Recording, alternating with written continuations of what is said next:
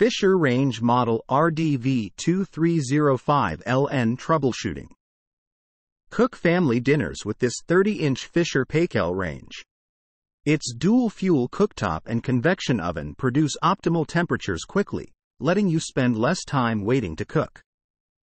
This versatile Fisher Paykel range has illuminated controls to clearly display information, so you can easily monitor temperatures at a glance. Troubleshooting. The oven won't turn on. Check the mains power or the isolation switch. This is usually in the kitchen.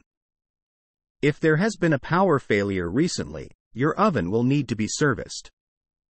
The oven door won't open.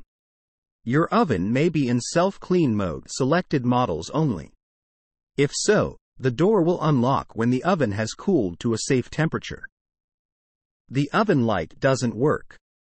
Check the bulb. If it needs replacing, order a new one. The glass door is broken. There can be a delay after an impact or knock before the glass shatters. This is usually easy to repair. The oven isn't heating. Check that the oven door is closed properly. Oven elements and fans will switch off automatically if the door is open or ajar. The display is on but the oven won't work. The oven's automatic cooking, child lock or control lock functions selected models only may have been activated. Check your use and care manual for instructions on how to turn these functions off. The fan doesn't stop when the oven is turned off.